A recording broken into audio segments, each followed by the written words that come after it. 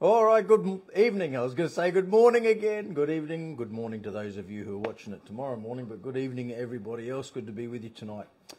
And looking forward to sharing what the Word of God has for us this evening. All right, so looking forward to get into that. Now, let me jump straight in. Growing up. All of us have done it. Some of us are still doing it. Have you ever heard that I'm a 5-year-old child trapped in a 50-year-old body or something like that? Tracy, good evening. So most of us have done it and some of us are still doing it. We're talking about growing up. You know, when you're growing up, it was reported that a lot of children between the ages of 9 and 12 experience what they call growing pains. Judy, good evening. And growing pains was something that affected the legs of a lot of children. The thighs, the calves, the shins, behind the knees. They would get regularly, basically each night, they would get some sort of pain in both their legs. Well, the Mayo Clinic in America did a study, research, actually found that there was no scientific proof to what we call growing pains in children. However, it's still there that children between the ages of 9 and 12 experience growing pains. You know, the other thing that children who are growing up experience is that children who are growing up to be more and more like their parents. More and more like their parents, acting more and more like their parents. So it's a natural thing, right? It's just, that's normal, you know, growing up. I don't know. You know, the Apostle Paul, in writing to the church at Ephesus, tells them to grow up. He's not telling them to grow up as far as, come on, you bunch of immature believers, start growing up. Or, you know, he's not rebuking them like he would have, say, a church at Corinth for their carnality. He's basically saying that when you grow up, you're going to grow up in Christ. You're going to become more and more like Christ. Sue Ellen, good evening. Now, the thing about what you have to remember, really, when you read the Bible, is that Paul's letters, we often take the letters of Paul and look at them individually, or they're written to Christians. You've got to remember that Paul's letters are written to the church body, the corporate meeting of the church. Though we get a lot of good things out of these epistles for each other, for ourselves, nothing wrong with that, but we've got to remember that Paul is specifically writing to a body of believers. Those who have been born again, baptized, a church that's been established, a church that's going. Paul wrote to the churches at Corinth, the churches of Galatia, Ephesians, Philippians, Colossians, Thessalonians, you know, and then you've got the pastoral epistles of Timothy and Titus. So, but Paul's main epistles were written to churches, and so he's saying to churches about growing up. You understand, folks, that when churches are growing or when churches are starting, establishing, churches as well have growing pains. Some of those pains are not too severe, but some are very severe. Some cause a lot of discomfort, some minor niggling, right? But there's growing pains in churches. The other thing about this is mainly what Paul is saying is that when the church starts to grow up into Christ, it's going to look more and act like the Saviour. I want you to notice firstly that the church is the body of Christ. And I want you to have a look at this in verse 14. He says, that we henceforth be no more children tossed to and fro and carried about with every wind of doctrine by the sleight of men and cunning craftiness whereby they lie in wait to deceive. But speaking the truth in love may grow up into him in all things, which is the head, even Christ, from whom the whole body, fitly joined together and compacted by that which every joint supplieth, according to the effectual working in the measure of every part, maketh increase of the body unto the edifying of itself in love. Firstly, I need you to understand that the church is the body of Christ. I want you to go back to Ephesians chapter 1, and I want you to have a look at verse 22. He says this, and hath put all things under his feet, and gave him, that's Jesus, to be the head over all things to the church, which is his body, the fullness of him that filleth all in all. The church is his body. There are some who believe in a universal body of Christ, meaning everybody who is saved is part of the body of Christ, the church. Well, there's a couple of issues with that. There's some misunderstanding, there's some wrong theology. Everybody who is saved is in the family of God. Now look at chapter 3 and verse number 14. For this cause I bow my knees unto the Father of our Lord Jesus Christ, of whom, right, the Father of our Lord Jesus Christ, of whom the whole family in heaven and in earth is named. So everyone who is saved is part of the family of God. That means this, brethren, that we have brothers and sisters in other denominations or other churches. If they're saved by grace through faith, they're born again, they're brothers and sisters in Christ. You understand, I'm sure, that Baptist people are not going to be the only ones in heaven, though it sounds like, according to some, that may be the case, but it's not. But what it is that there is a family of God that every born-again believer is adopted into. But we're talking about the body, the church, the body of Christ. You have to understand and establish in your mind that when Jesus came, he came to establish or start one kind of church. He didn't come to start denominations. He didn't come to start Christian schools. He didn't come to start any other kind of organization. He came to start a church, a local, autonomous, visible church of which everybody who is saved and baptized should be added unto, all right? So when you talk about the church, whenever I talk about the church, I talk about a local body of believers, all right? So the body of Christ to me is the local church. And if you notice something about Ephesians 1 and verse number 23, it says, the church which is his body is the fullness of him that filleth all in all. Excuse me, I'm just having a whack at the dog. All right, go away. I tell you. Hey, Brother Michael, good evening. Notice something. It says the body, the fullness of him, that's Jesus, that filleth all in all. So the fullness of Christ ought to fill that local church.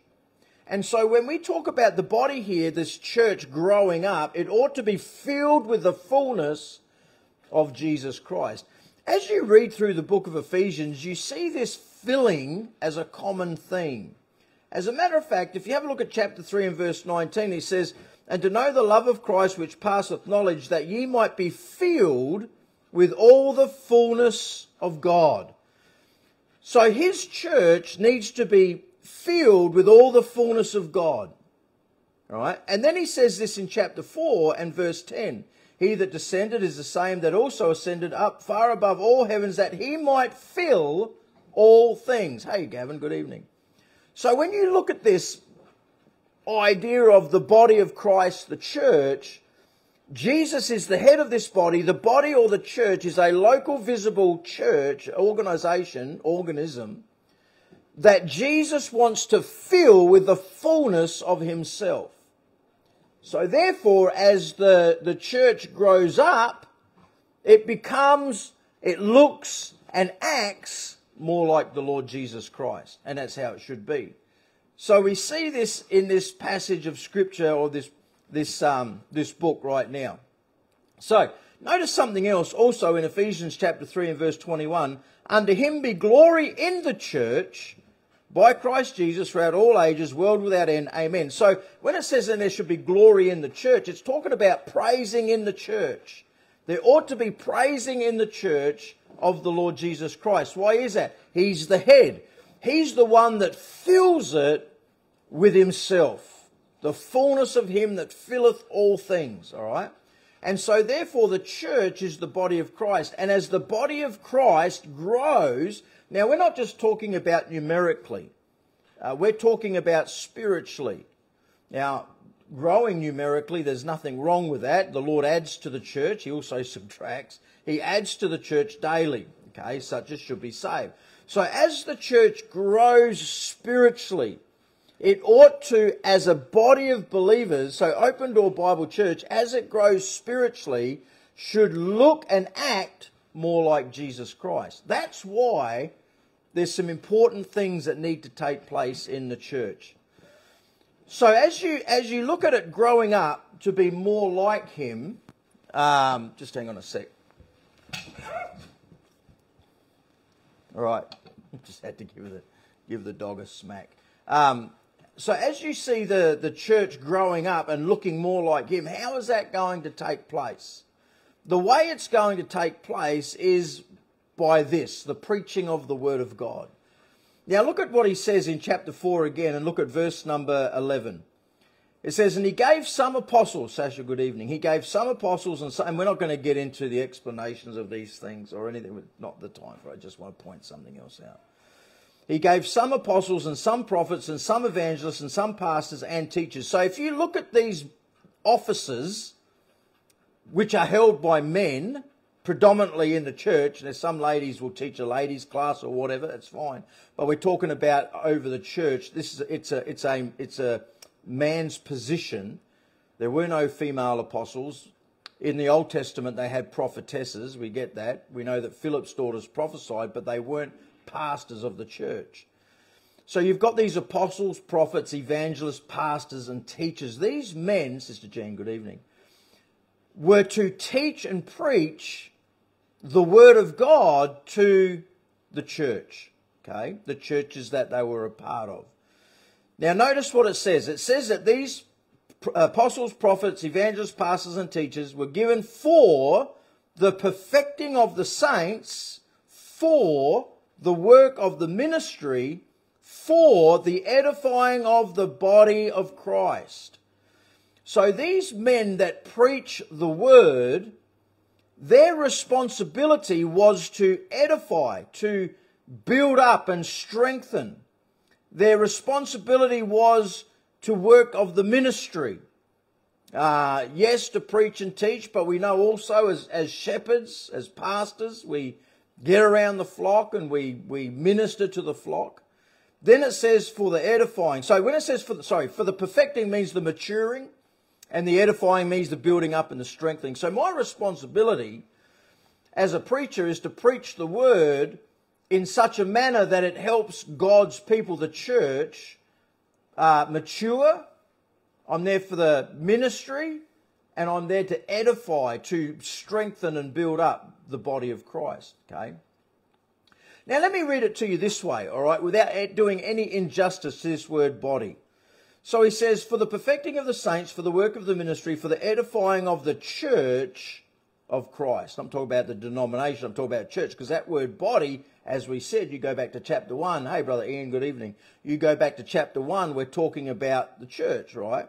Now, if you go back down to verse number 15 again, he says, but speaking the truth in love may grow up into him in all things, which is the head, even Christ, from whom the whole church, fitly joined together and compacted by that which every joint supplieth, according to the effectual working in the measure of every part, maketh increase of the church unto the edifying of itself in love. So the whole idea, the responsibility now as we grow up in Him, as we become more like Him in how we are to look. So a church, again, for those that have just joined, the church is to, as we grow and mature, as we grow up into Christ, we're to look more like Him and act more like Him. You know, when you have someone who's born and they don't grow, there's a problem there. There's a disability there. There might be a disease. And sometimes if the church is not growing, now I'm not just focused on numerically. I think as Baptists we focus too much on numbers. And again, I'm not against numerically growing. But if the church is not growing spiritually and maturing in the things of Christ, there's a problem there. There's a disablement there. There's a dysfunction. And most of the reason why that is because the Word of God is not being preached properly. I've said this before, I try and listen to all kinds of preaching, and I don't just listen to independent Baptist preaching either. I want to know what's being preached. I think other men have got some good messages.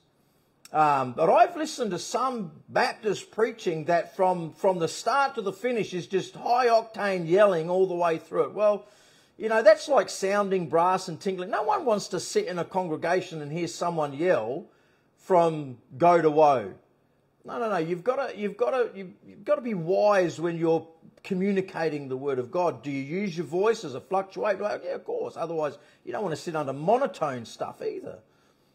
But, you know, when you talk about preaching the word and the church is not growing spiritually, then there's a big problem, and it comes mainly from the feeding or the teaching or the preaching of the word of God.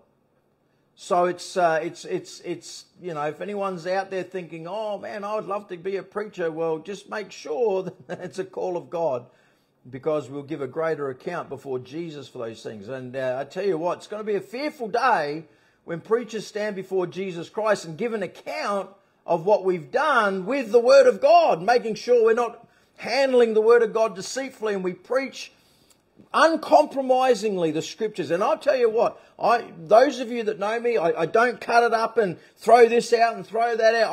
I'll just preach the Word. It upsets people, right? But there are some, especially if you've got a one-track mind and you've got the blinkers on and you think, well, this is it. And then someone comes along and says, well, hang on a second, what about this? For example, let me just throw this one out there. We talk about the apostles, prophets, evangelists, pastors and teachers, and the common teaching is that the apostles and prophets are not around anymore. Well, there were only 12 apostles of Christ, we understand that. But one independent Baptist preacher, Clarence Sexton, said there were apostles to the church. Susan, good evening. Meaning that there were messengers, because basically that's what the word apostle means, a messenger, someone who's been sent with a message. And of course today we call them missionaries, okay? But if you were to notice this, the apostle, prophet, evangelist, pastor, teacher, notice something. He says this, verse 12, for the perfecting of the saints, for the work of the ministry, for the edifying of the body of Christ, till we all come in the unity of the faith and of the knowledge of the Son of God unto a perfect man, unto the measure of the stature of the fullness of Christ. And I always ask myself the question and ask others, are we there yet? Have we come to the unity of the faith? Have we come to the knowledge of the Son of God unto a perfect man? Have we come to the measure of the stature of the fullness of Christ? No. We're still growing up into Him. We're still maturing. We're still developing. Now, as a church, as a body of believers, which incorporates us, individuals, right? Because the church is people, it's not bricks and mortar. We know that. So, right, if you were to think about that, you'd have to think, well, hang on a second. If there were guys in the church that weren't being used, say, because you talk about these guys, Paul's writing the church at Ephesus, and there were a plurality of elders, pastors, right? And so therefore, if you have people in the church that has the gift to be able to preach or teach, and they're not being utilized, what's going to happen to the body? Well, it's going to not function properly. It's not going to grow as it should. It's going to be stunted in its growth. It's not going to look how it should look. Now, again, I'm not talking about bricks and mortar and beautifying the building. I'm talking about the people of God now. They're not going to look how they should look. And so, therefore, through the ministry of the Word, the church grows up into Him and looks and acts like Jesus Christ. That's how it should be. Which, when I look at some churches and I look at some things that happens in some churches, I often think I just ask myself the question: in what way does that represent Christ?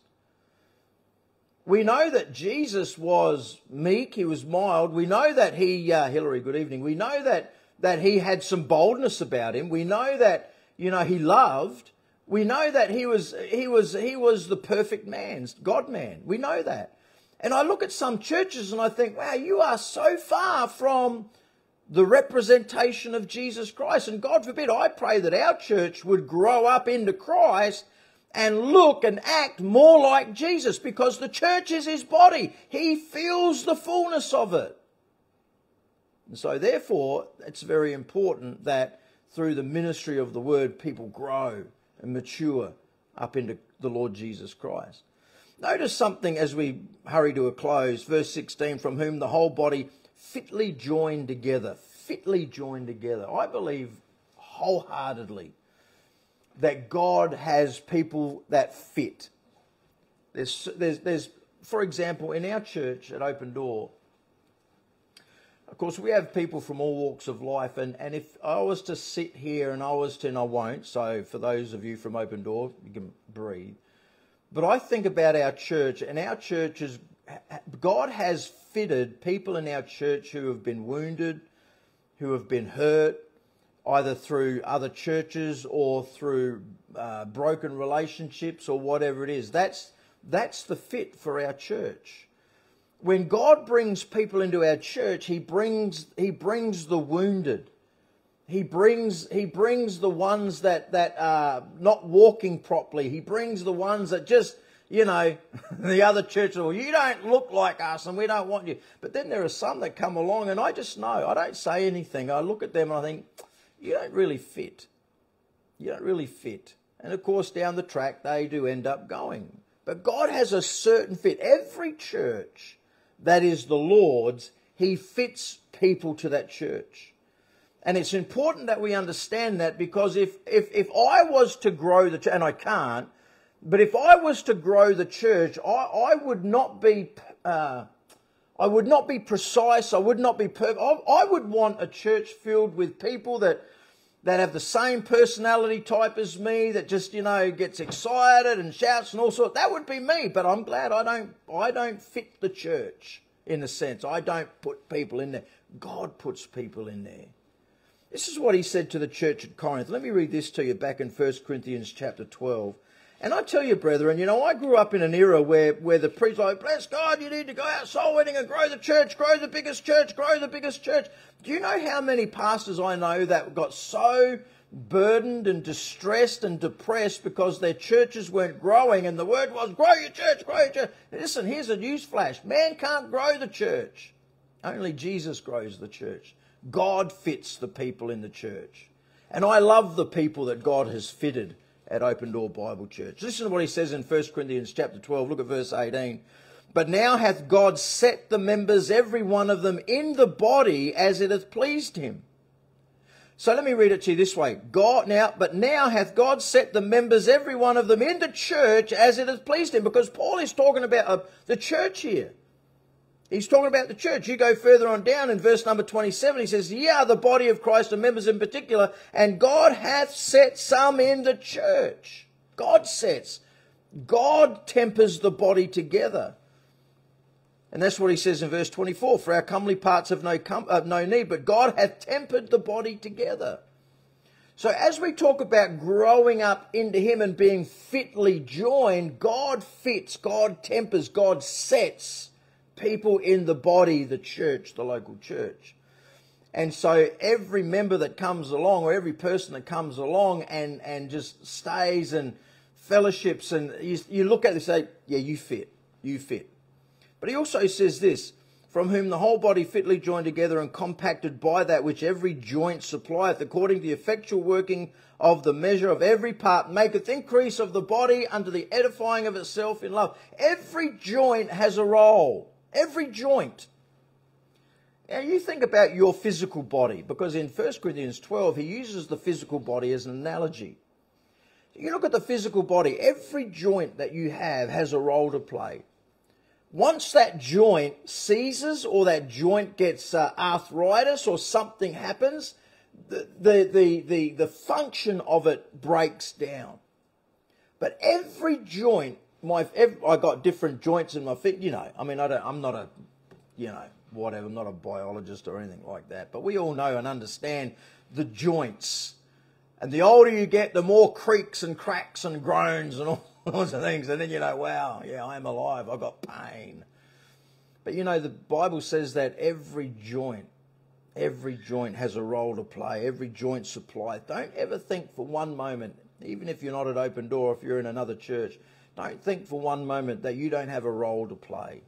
Every joint has a role to play.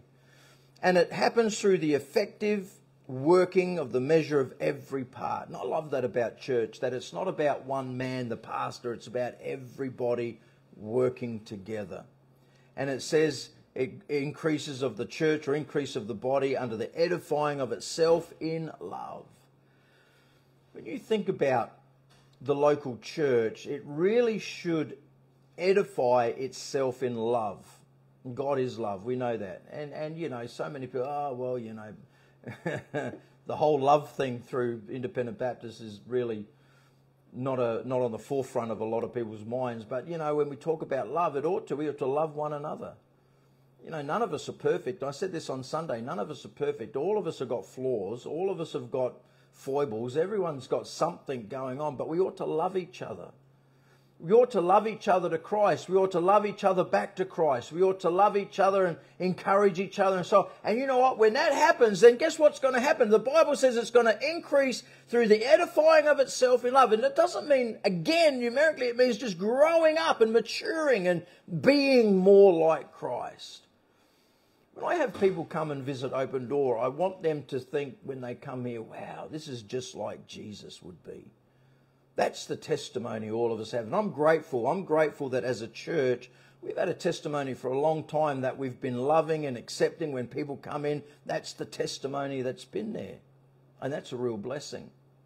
So, folks, as we grow up, for those, if you're in a different church, at your church, but for those of us at Open Door, as we grow up in Him, we ought to become more like Him. We ought to look more like Him. We ought to act more like Him. That's the goal. But only Jesus can do that through the preaching and the teaching of the Word of God. And I love the fact that He is the fullness. He's the fullness of the church. He filleth all things. And He wants to fill the church with Himself. Amen. All right, let's pray. Father, we love You. Thank You for Your goodness and Your blessing to us. We thank You, Lord, for the encouragement to grow up into You, to mature spiritually, to be more like You. And I pray that that would be our goal in Jesus' name. Amen. All right, God bless you. Thanks for joining tonight. I appreciate that. Have a great night and a good day tomorrow.